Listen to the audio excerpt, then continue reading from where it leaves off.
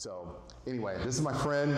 This is Pastor Mike Rosas. He's going to bless you today because God gave him a word for you, for the church, for our nation. So let's stand and let's receive Pastor Mike Rosas this morning. I appreciate it. God bless you. Thank you so much. You may be seated. It is a huge honor to be here with y'all. Thank you, Pastors Alvin and Sabrina. It's a huge blessing, the whole church family. If you don't mind, can we bow our heads and close our eyes? We'll start with a word of prayer. Father God, we thank you because you are great and greatly to be praised. God, your love is abundant, Father, and overwhelming. Father, there is no God like Jehovah. And this morning we ask, Holy Spirit, that you would reveal Jesus like Jesus did with the disciples on the road to Emmaus. God, that as we hear about Jesus, that our hearts would burn within us, that we would draw closer to you, Father, that we would know you as you want to be known. God, we love you, Father. And in this moment, Lord God, where a nation is on fire, only you are mighty to save. So I pray this morning we would be encouraged, strengthened, and challenged to walk in everything you have for us. In Jesus' name we pray. Amen. Amen. If you have your Bibles, we'll be starting out in Psalms. I love the scriptures. I love the Word of God, and I always say the same thing. It's more important that we remember what He says rather than what anything I have to say. So if you want to go in your Bible, Psalms 116, verse 2. I am a big fan of memes. Do we have any fans of memes? Some of y'all enjoy memes. I'm in good company. There's a meme that came out in 2020 that really caught my attention. And it was a dog drinking coffee in a cafe that's burning down. How many of y'all remember that meme? It's a funny meme, but in the first one, he says, "This is fine," as literally the cafe is burning down around him. In the next scene, his chair and the table. Oh, there it is. Yes, that's it. So it's a little graphic as you get towards the end. But he says at the end, that's okay. Things are going to be okay as he burns to death. And so I put myself in the shoes of the dog and I said, what could he really do in that situation? I came up with 3 options. The first option is what he did. He just drank coffee until his death, saying, this is fine, this is fine. And the second option was that he could have, to the best of his ability, ran to the back and filled a trash can with water and tried to put out the fire himself. I don't know how good you could do with a 2,000 square foot coffee shop and a can of water. The third thing he could have done, though, is he could have taken out what he probably had. If the dog is drinking coffee, I imagine the dog also has a cell phone. He could have called the fire department, called the professionals to come and to take out the fire, do what they do, and save the day. And can I tell you, church, that we as a church in America are in the same place today. America is on fire. And we have 3 choices. Our first choice is to continue to do what we're doing. To go to church Sunday morning and live our life Monday through Saturday as if it's our own and act like this is okay, everything's going to be okay. Our second option is, to the best of our ability, we can do everything we think we can do to make America a better place and try to save it. And much like a dog with a 2,000 square foot coffee shop, I would imagine is my opportunity to save a nation that's on fire by myself. It's not looking good. The third option, though, is I can call upon the name that's above all names. I can call upon the one who is mighty to save and invite him into this situation to do what only he can do. Yes. And church, that is what we're presented with today. Psalms 116:2 says, because he bends down to listen, I will pray as long as I have breath. Because the King of the universe, the one that the Bible says sits upon the circle of the earth, that he sits upon the throne in heaven, that the earth is his footstool, heaven itself can't contain him. He is the one who humbles himself and he bends down his ear to hear my small, broken, frail voice. And yet God and his divinity and his omnipotence, he humbles himself to not only hear our prayers, but to work with and through the church. And you have to understand, the only vehicle that biblically God works with on the earth is his church. So we are invited into this place of working and partnering with God to see heaven come down to earth. But there's this word, it's very powerful, even though it's only 2 letters, and it's the word if. It's the word if. Why? Because it has potential. It's pregnant with purpose, but if not fulfilled, it is nothing but that word if. We could think about what could have happened, but if we don't do the work, let me tell you, church, nothing will happen.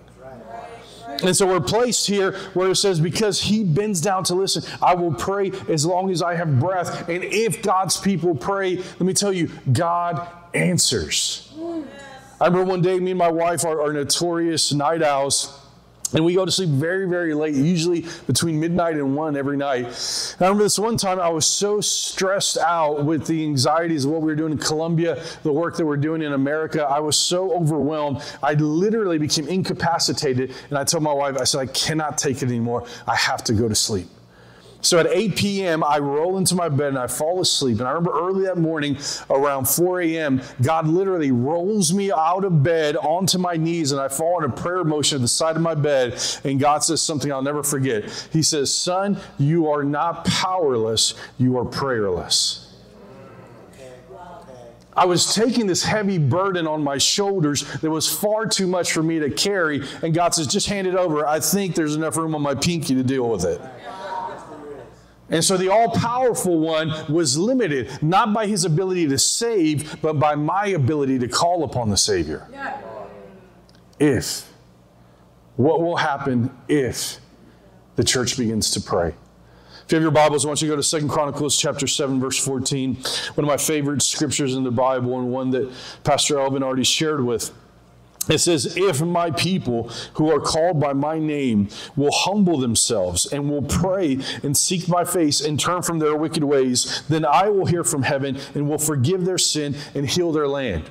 And this is one of those game-changing verses that start off with that powerful 2-letter word, if. And if I can be honest, I've been to a ton of 2 Chronicles 7:14 conferences. And in these conferences, we go and we begin to pray for the nation. God forgive us for abortion. God forgive us for pornography. God forgive us for murder and crime and all these things, and all which are biblical and powerful prayers. But that's not what the verse says. What the verse says is this: if my people who are called by my name will humble themselves and pray and seek my face and turn from their wicked ways, then I will hear from heaven. We've been so busy praying for the sins of America that we've forgotten about the skeletons in our own closet. And when we remember that judgment starts in the house, we remember that God, when he moves, first looks to his remnant before he looks to any lost person. The lost are going to do lost things. I'm going to give you some homework. Read Psalms 82, one of my favorite chapters. I've been preaching on it for the last decade. But people that are in the dark are going to do dark things. That never surprises God. What surprises God is the inactivity of the church that he has covenant with. Pastor Elvin preached at our church, and it was, I'll be honest, it was a complete game changer for me. Because I had heard a lot of friends who had ministered in Las Vegas, and they said, Las Vegas, it's the city of sin. It's a lost city. It's such a tough city to minister in. You can't do great works there because there's so much sin. And yet Pastor Elvin, when they introduced him, Pastor Elvin said, I'm from Las Vegas, the city of grace. Because wherever sin abounds, come on church, grace does much more. See, and it's that context, which I'm so thrilled that y'all are under sound pastorship and teaching here at the house, is because one word can change everything.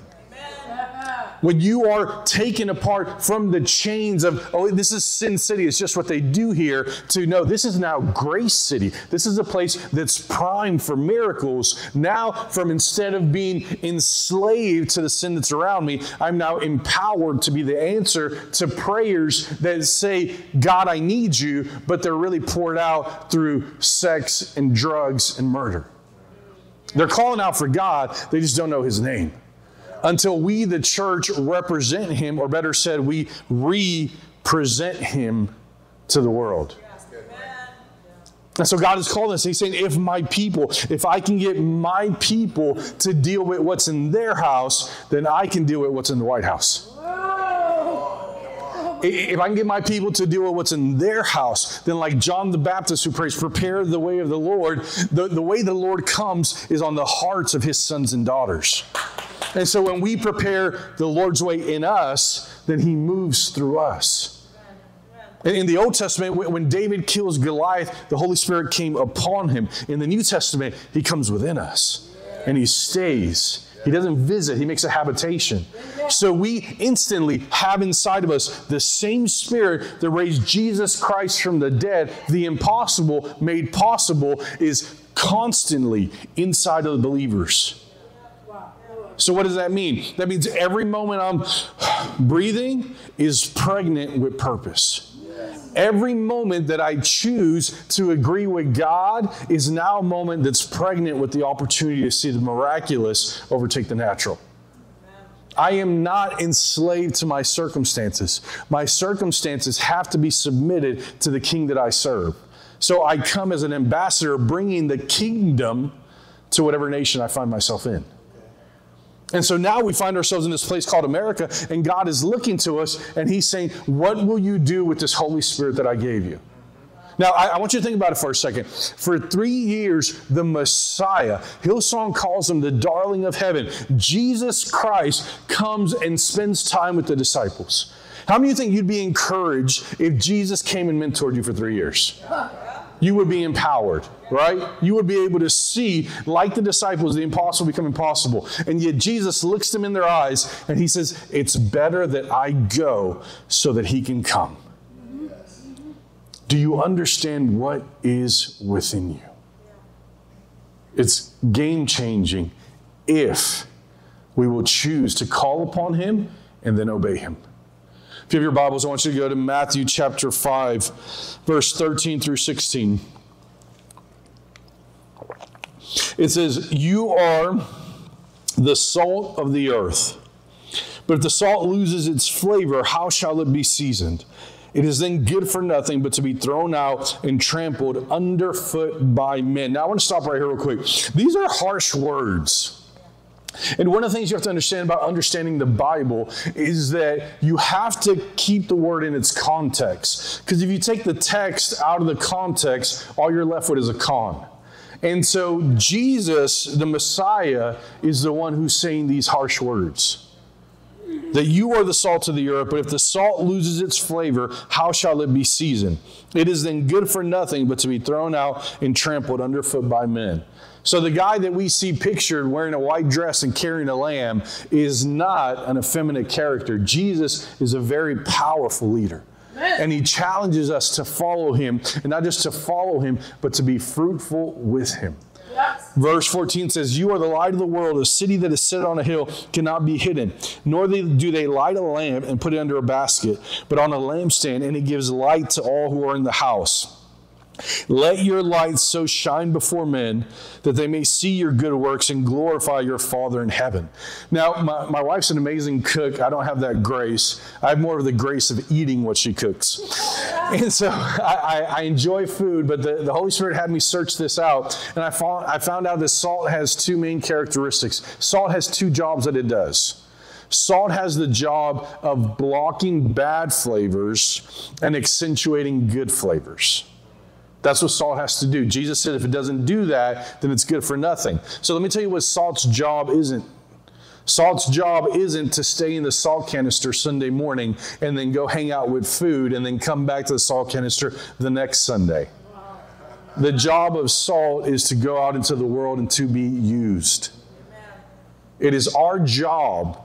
Now, I thank God for the American dream. My family's from Colombia. My wife's family's from Mexico. And we thank God for the American dream that allows us to go out and to pursue life, liberty, and the pursuit of happiness. But we can get so caught up on the American dream that we forget that we were saved and born again for heaven's dream. And heaven's dream is what Jesus came to bring on this earth when he stretched out his hands on the cross and he said, it is finished, but he also said, tag, you're in.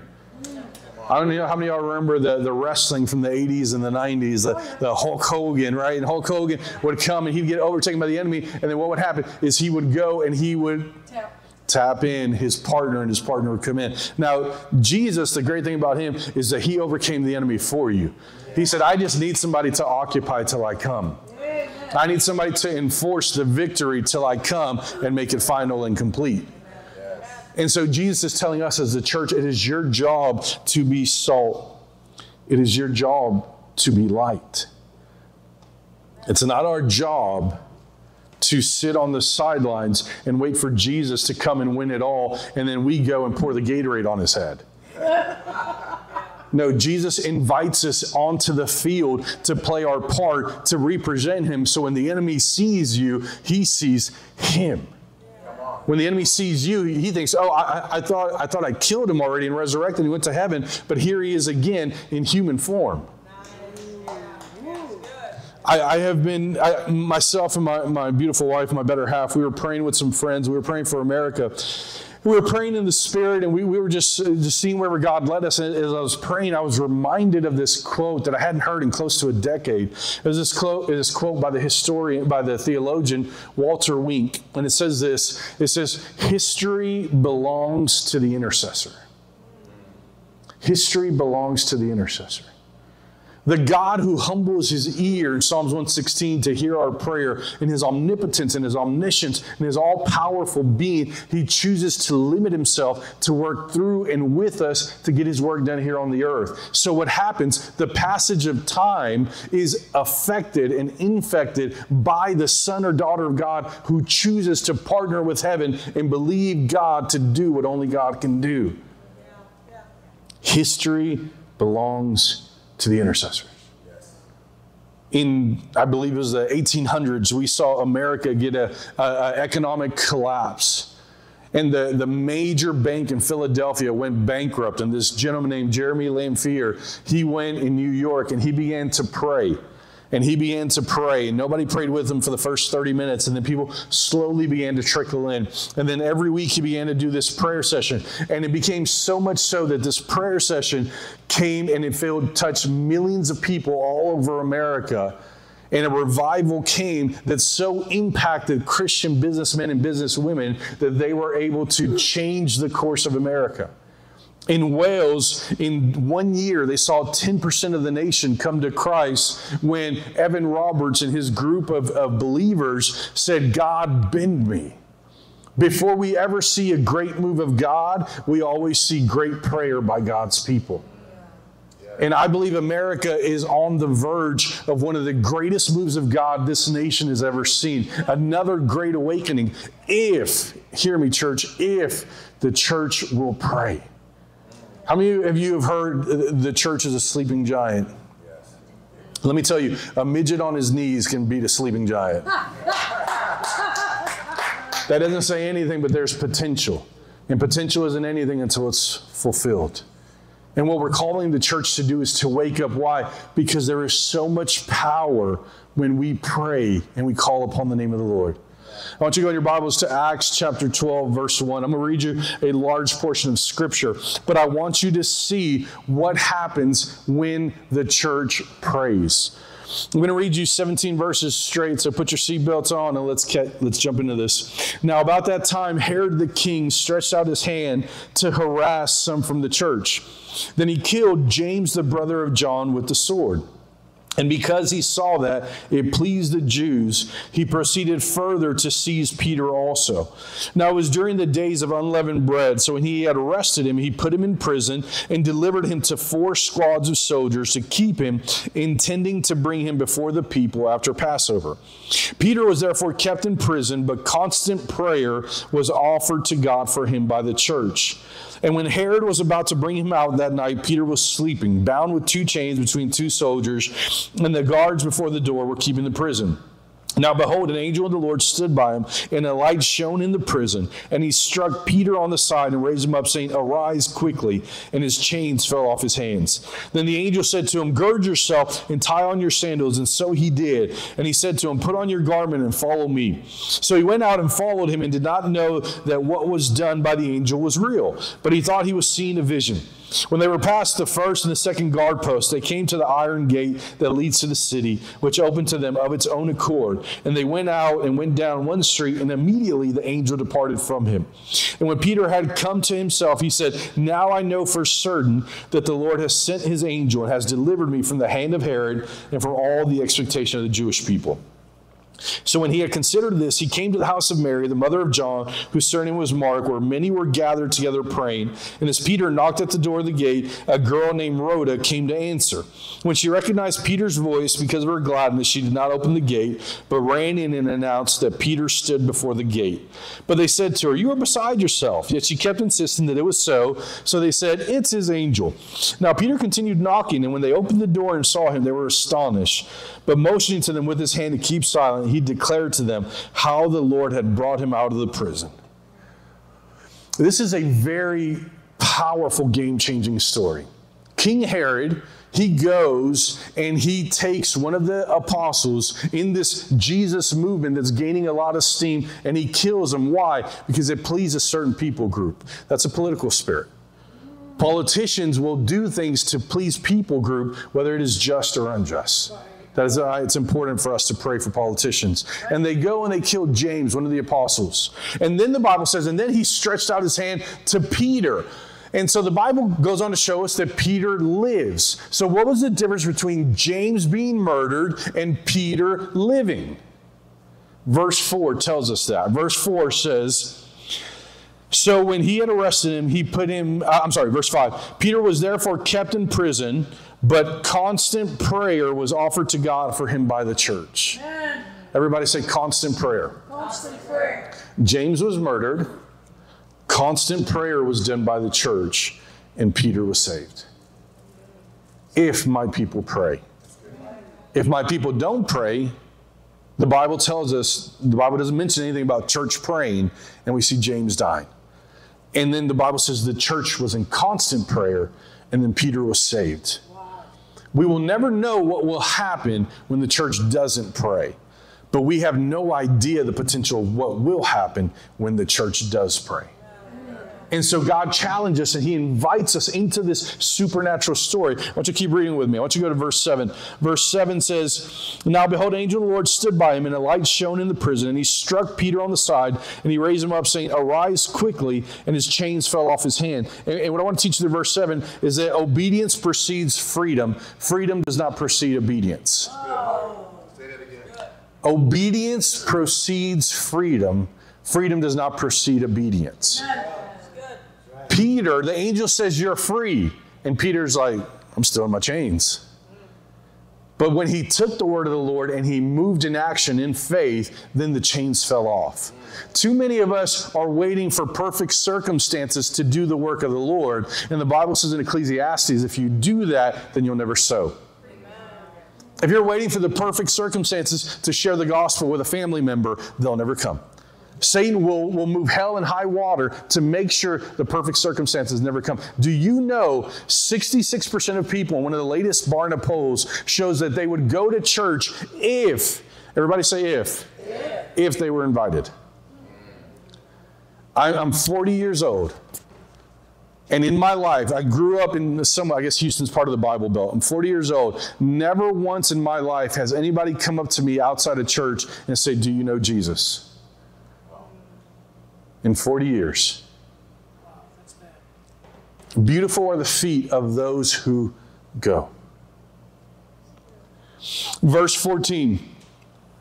It says, when she recognized Peter's voice, because of her, ran out, Rhoda. Verse 13. As Peter knocked at the door of the gate, a girl named Rhoda came to answer. Now, verse 13 is very powerful because out of everyone that was there, the Bible says that the whole church was in constant prayer. All these well-known people that had come to Christ, but the only name recorded in the Bible is the servant girl Rhoda. Why is that important? Because out of everyone who was there, only her name was recorded. Unbelief doesn't put your name in the history books. Belief does. There's a lot of naysayers that are like, oh, well, this is happening and this is happening. And let me tell you, their names will never be in the history books. The names that will be put in the history books are the one who take God at his word and believe. There was other apostles there. I'm sure there was pastors there. There were some prophets there. There was some teachers there. There were some apostles there. There were all these things, but only Rhoda's name was recognized. Why? Because the highest title that's valued in heaven is son and daughter. Amen. And God puts us all in the same playing field. But what separates us is those who choose to believe. You want to impact history? Believe God. Call upon the name of the Lord. Go in prayer. Why? So will we not be known as a powerless people, but as a prayerful people? Yes. People that move the needle here in Las Vegas because we choose to believe and take God at His word, and we call upon the name of the Lord, and the Lord moves when His name is called. Yeah.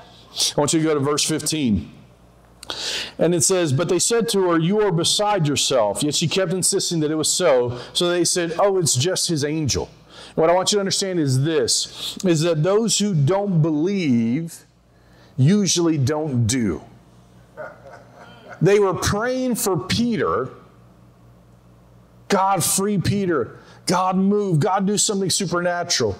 Somebody was like, God, send an angel to free Peter. And he was like, oh, that'll never happen. And then it happens, and Peter's there knocking at their door, and they are just going through the motions. How many know you can go to church without being the church? And we are here in this place, and we're like, God, I know you can turn around America. And God's like, okay, well, if you believe that, well, then pray and invite me in. Guys, I'm telling you, some of the things you're about to see are going to be astounding. People you never believed would have came to church are going to sit in the row right behind you. Enemies who you thought were so contrary to the works of God, cousins, aunts, and uncles who you thought hated Christianity. God is going to do such a miraculous work in this next season that you're going to see them here in this house. And God's like, if you will believe, I'll use you to be a part in that miracle. Yes, Lord. If you will believe, I'll invite you to be a part of what I'm doing on the earth. If you will believe. Let me tell you, I believe America's greatest days are ahead of it because I believe the church's greatest days are ahead of it. I believe if the church will kneel down and be counted in heaven, then God will raise up the humble and He will make us impactful on the earth. I believe if we will be faithful to call upon the name of the Lord, then He will make Himself known. I believe that these 66 books from Genesis 1 to Revelation 22 are still true. And if we take God at His word, this is the beginning of what He will do. Right, right. God is calling His church. God is calling you and I. You may think it's by accident we're here, yet I believe in heaven's calendar, it was divinely set for us to be here, for you to hear this message. Why? So we stop putting it on pastors' back to fill this church, and we say, I have a hand in that. We stop asking God, send another Billy Graham, when God is saying, no, I choose you. God, raise up another pastor, and God's like, no, I want to raise up a daughter. And you begin to, instead of asking God, save us, you say, God, help use me to bring salvation to somebody else. Satan has tried so hard to keep the church bound up so that we can't be freed to do the works of the Lord. But all that is shifting when and if we begin to believe. I want you to bow your heads for a second. Every head bowed, every eye closed. I want you to just stay silent in His presence for a moment. Too often we struggle with silence because our lives are filled with so much noise. But God wants to bring us back like the disciples to rest a moment, to get reattuned to the pitch of His voice. We've been fighting so many battles. We've been exhausted in this onslaught of attack. We become tired, and it's hard to use your faith when you're tired. It's hard to believe God for the supernatural when the natural has exhausted you. And so God invites you to come and rest a while. And what He does is when He brings you to this place of Psalm 23, He becomes the good shepherd. And that God brings you and He surrounds you with His goodness. He places you in these places where you can be refreshed and renewed. And before you know it, you're at a table and you're eating and you're like, God, I feel so great. And then you raise your head from your dish and you see your enemies are sat all around you. But your enemies are not there to pounce on you. They're there to see the goodness of the Lord in the land of the living be poured out before you. God is raising up His people in this hour with all the naysayers, with all the contrarians. He's raising it up in this hour to show how good He can be despite the circumstances. Why? Because God wants to raise up a people that will stand up and see the chains fall off before waiting to see the chains fall off before they stand up. God is bringing a people that if we call upon His name, we will see miracles, signs, and wonders happen. Because He's so good that He wants His goodness to us to lead the lost to repentance. And so He's going to show off His kindness and His love, and in front of our enemies. He's not going to take our enemies away. He's going to do it in front of our enemies. Why? Because He's so good, He even wants our enemies to come to Him. And so God is saying rest. Why? Because we're about to move into a season of action. And He wants to so attune you to the sound of His voice so that you don't get lost like I was, feeling overwhelmed with the circumstances and the anxieties of life that we find ourselves in, and we can be found in Him, not powerless, but powerful when we become prayerful because we hear His voice. Romans 10:17 says, faith comes by hearing, and hearing comes by the Word. Many of us have heard the Word for a long time, but we forgot to hear His voice in the here and now. Jesus said, I don't speak unless I first hear. I don't do unless I first see. Many of us have been going on our own, saying and doing whatever we want without waiting for Him to lead the way. And God is saying, I'm getting you back into these rhythms of grace so that you can see fruitfulness where you last saw fruitlessness. Some of us, like the disciples, we've been fishing all night and we got nothing. And we say, does this Christianity thing really work? And Jesus is saying, if you just believe, cast out the net one more time and you will see the harvest of your life. Some of us may have been on the verge of giving up, and God is saying, don't give up. Don't give in. You already have the power you need inside of you to not only see Las Vegas, but all America rocked with the love of the Father. If you will just believe. Cast out that net one more time. Believe God one more time. Move out one more time. Step into that divine purpose and promise one more time. You will see the waves split before you. You'll see the Red Sea get split before you. Why? Because He goes before you and He makes a way where there is no way. And you move on the waves that He's already parted for you. It's time we build our faith up again. It's time we become a victorious church again. We've taken enough L's. It's time we turn them into lessons, and we use those lessons as the bridge to victories. Amen. I believe the church is moving to a season of great victory, that the world is literally going to be in awe of the God of their church if we pray. If we'll be found faithful to call upon the name of the Lord. If in our own homes we will pray and we'll bring an anointing that comes together as a corporate anointing in this church, and we'll see God move then corporately.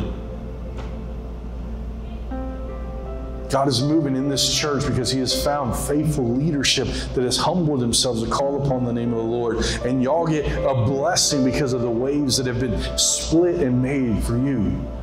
So I'm telling you, it's time to call your friends, it's time to call your family members. God is doing something at CCLV. There's a special anointing in this house. Bring the lost here. We're going to see miracles.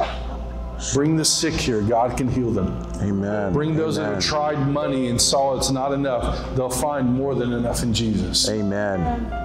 God, I pray that your heart would be embedded into the heart of your sons and daughters. I pray you would strengthen and you would encourage them and you would reveal yourself as Jehovah Jireh, the God who provides, as Jehovah Rapha, the God who heals, as El Roi, the God who sees, that they would see you and be seen by you, O God. Father, I pray, Lord God, as my brothers and sisters cast the net out one more time, Father, that you would bless their harvest, that you would do the miraculous, and you would empower them and embolden them, Lord God, to believe again so we can see, Father, our families and our neighborhoods and our cities come to Christ. God, I believe that you are moving now more than ever before. And I thank you, Father, what the enemy meant for our deconstruction is going to be the platform for constructing a stronger body. Amen. I thank you, Father, that what the enemy did to try to tear apart this church specifically was just overshowing his cards, that he was so afraid of what you would do in this body of believers that he had to stop them before they even started. So I thank you, Father, that you are making all things work for their good. Amen. I thank you that the hand of God is upon not only this church, but the individuals and families in this body, and they will see the hand of God move for them in 2024. Father, stir, God, release, Father, an even greater spirit of intercessory prayer in this house. Jesus. May we be a people that agree with heaven and see heaven come on earth. We love you, Father. Our eyes are on you. Salvation comes from no man or woman. Only you are mighty to save. In Jesus' awesome, precious, matchless, and undefeated name we pray. Amen. Thank you, friend. Appreciate you. Let's give Pastor Mike a hand for that. That was an on-time word, a call to prayer. When I listen to what Pastor Mike is telling us, you know, I'm thinking about that example of Peter, right? And it's like there has to be faith and action. You know, oftentimes we're praying for something and it's like we're free. But we see the handcuffs, we see and we're thinking, oh, we're not, but we haven't put any faith to that, to any action to that faith. And I don't know about you, but I will never ever forget the phrase, I'm not powerless, I'm just prayerless. Amen? I mean, think about that. When you think about all the challenges and you think you're overwhelmed, it's not for us to throw up our hands and say, oh, you know, we're so powerless. No, it's like it's for us to look to see if we're prayerless. And finally, I don't know about you, but it just struck me. I'm listening to this and thinking, you know what, God, you don't want us to be perfect. God doesn't need us to be perfect. God wants us to be prayerful. Amen. That's it. Perfection's not coming, but we can bring the prayer. So, Pastor Mike, thank you for sharing your heart and for just sharing the Lord calling us to a time and a focus of prayer. We know that, but sometimes we just need to be reminded and recentered on our life in prayer.